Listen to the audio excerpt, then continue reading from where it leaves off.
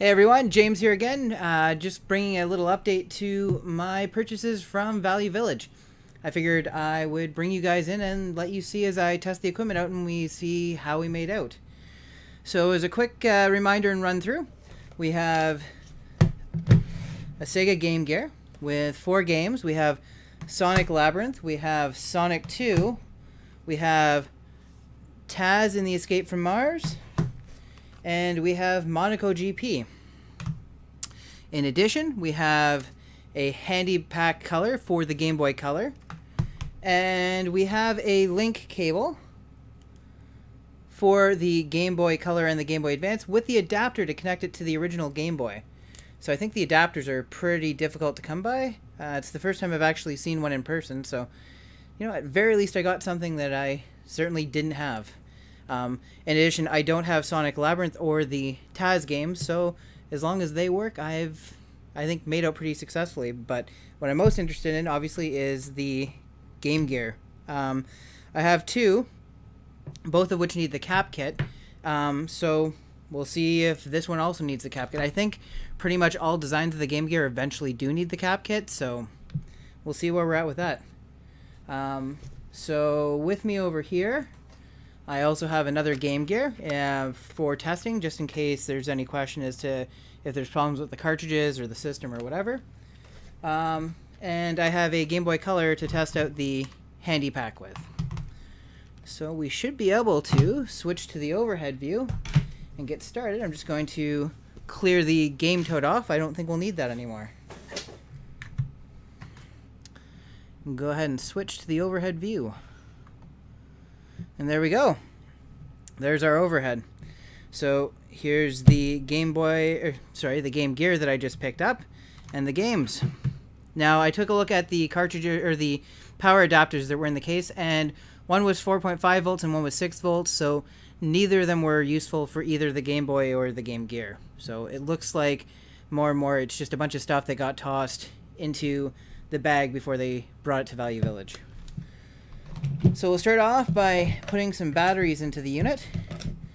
Just enough batteries to equal the amount of power put out by the sun, so nothing too big there. 6 AA's, which gave you a blistering, I don't know, about 2.5 hours worth of gameplay, I think.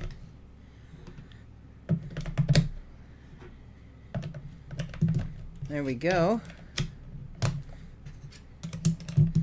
We'll pick a game. I think we'll go with Sonic 2 because I already have 2 copies of it. So if something is wrong with this Game Gear and it ends up blowing the cartridge, well, I think I can live without a copy of Sonic 2. Moment of truth. Oh my. Well, there is sound from the unit. That screen is not functional at all. There's no image on it. Maybe there's a little bit of one. Oh, there we go. There is a crack in the screen itself right across there. I'm just going to turn this down. Well, that's unfortunate, a bit disappointing.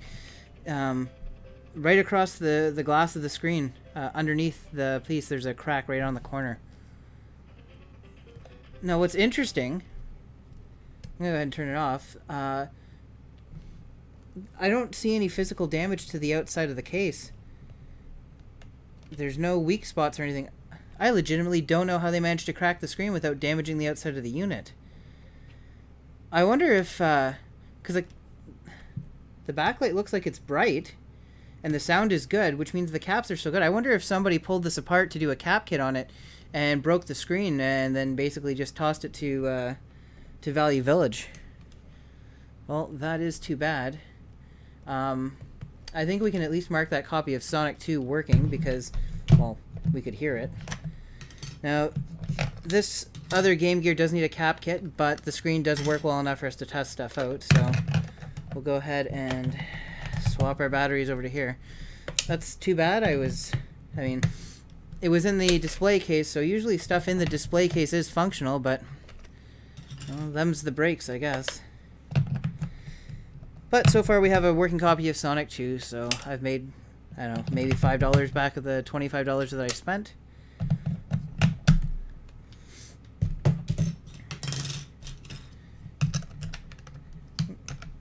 Helps if you put the battery compartments on the right side. Okay, and just to verify this one does in fact work. You should be able to see the screen at that weird angle there now. There's the Sega logo.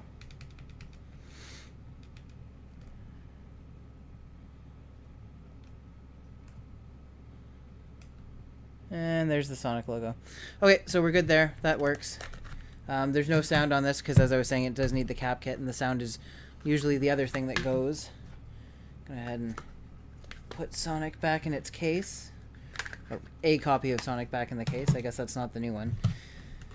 Super Monaco GP. There we go. By or licensed by Sega.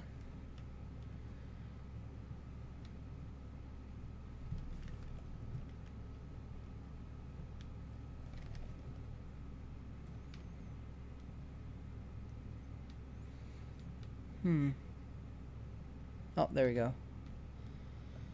Okay, Super Monaco GP is also working as well as we can tell. I wonder if I'd have been better off having sound but no screen versus screen but no sound. And again, product buyer for license blah blah blah Sega.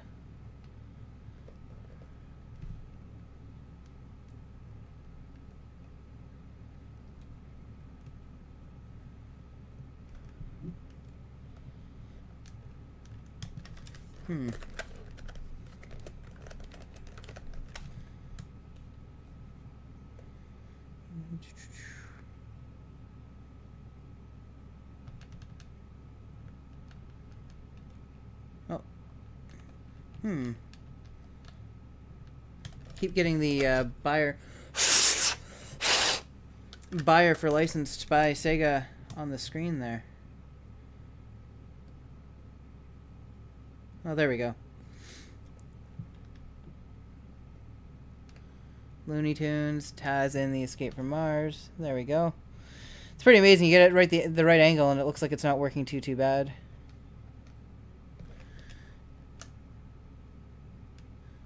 Okay, well that's a functioning copy of Taz. That's good. So the main console itself may be a bit of a lost cause. Well, it'll be good for parts anyways. I mean, obviously the main board still works on it. I might be able to simply swap the screens between this one, and that may be all it takes.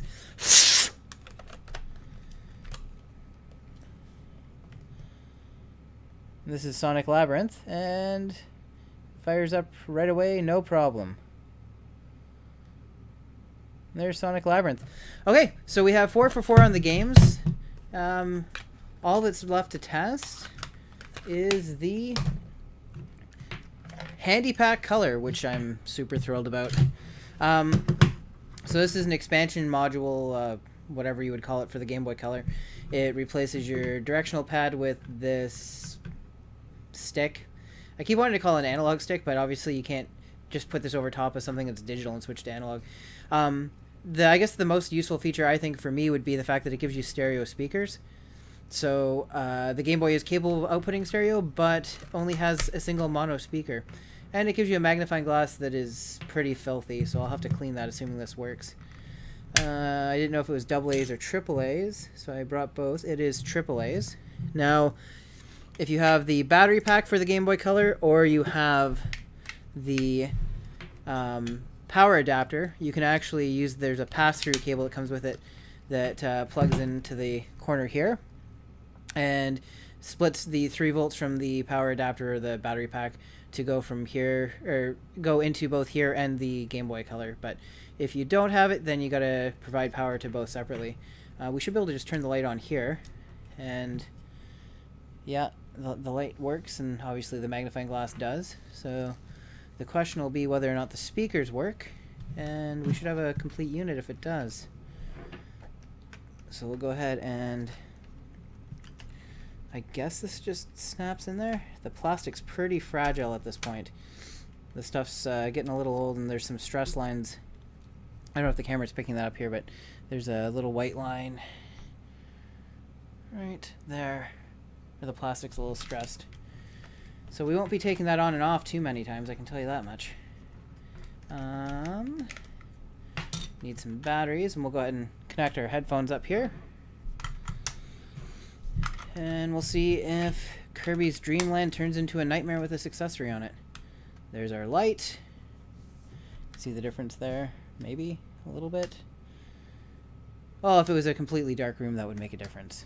We'll turn our speakers on, and there we go. Well, I can't see much through the glare of the camera, but that is working.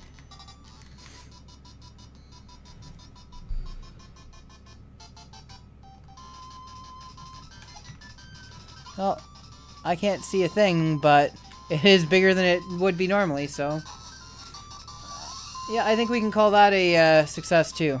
Let's go ahead and see. This might be there we go. There's our friend Kirby. And we can turn the light on, and we can turn the light off. It makes very little difference here. But there's with the new speakers, and oh, that's quite quiet.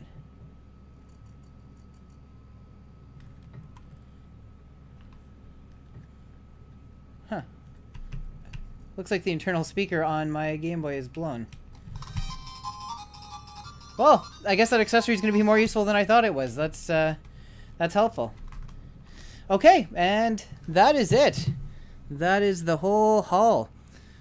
So if you liked this video, thumbs up. If you have comments, by all means, toss them below. If you're new here, subscribe and click the bell so you get notified when I put out new content. These Value Village things are going to be a bit sporadic, but I do try to get in at least once a week just to see if there's anything cool to grab. And until next time, stay creative.